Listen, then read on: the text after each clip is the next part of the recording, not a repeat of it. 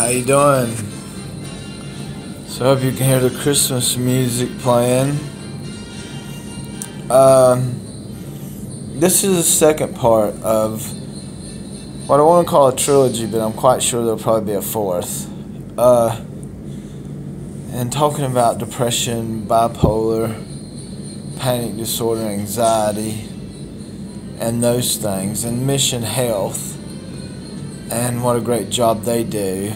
Also, my doctors. I don't really want to go in depth with that, but I would like to say you may see, I'm a photographer. I created Bullman Film and Photography, and also The Letter, North Carolina's Western North Carolina independent publication.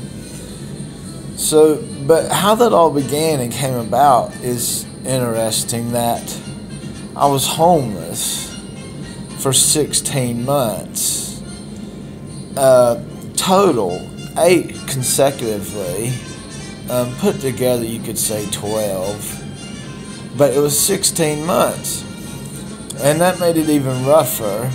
And how I would survive was I would stay in local breweries and shops and things of that nature when it was cold, like right now. Back then was the blizzard, most of you remember. It was 14 below zero, and I had an old 86 Dodge pickup truck, and I would sleep in it. But once I lost that, if I didn't want or couldn't stay in a shelter or a friend's home or something like that, so the bars or the eateries or the things downtown, as long as you're nice relatively and spending money, if you have it, if you can, even if it's just $2 or $3, they would let you stay there. So that's kind of what I did with the whole plasma issue, donating plasma, which hello to T and Brad and all them good folks there on Tunnel Road. I debated that a long time as well. And then finally I was placed into one part of housing. So this is me turning a negative into a positive and also releasing all that past and moving forward. How that comes with depression and bipolar and anxiety and all that. I was diagnosed in 2001, but now being treated.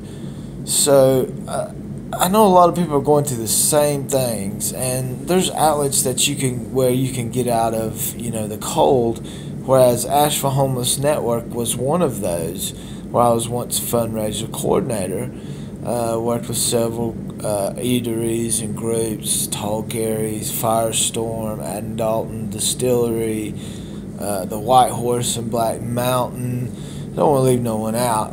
Aaron Price, Aaron LaFrance, Gwen Waite, the Kimberly White Project, Bob Hinkle, Linda Mitchell, all these places, and you could read about them. I would place them in my letter, and then it evolved into an investment letter of the big 5, as I call them: paper, glass, steel, concrete, and fruit.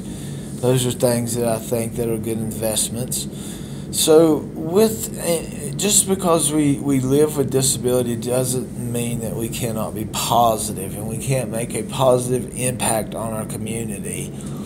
And I volunteered with 2014 Democratic Party, Brian Turner and Senator Terry Devine. Also interviewed the county commissioner, Holly Jones. You can look all these up, James Bullman on YouTube. The former NAAC president, HW. So know that, just find you an outlet. I know it's hard to hold on to a telephone. I know it's hard to hold on to something like my vehicle and clothes and all these things while being homeless. But know that they are great resources, great outlets, and eventually you will get through. So, James Harold Bullman, creator and publisher of Western North Carolina's independent publication, The Letter, and Bullman Film and Photography. Hope you have a great day. Contact me anytime on Facebook. Okay, my number is there. Open Door, 211, A Hope, Western North Carolina Rescue Mission, Be Love, all those things. So have a blessed day, have a happy holiday, and look for more of this to come. Peace.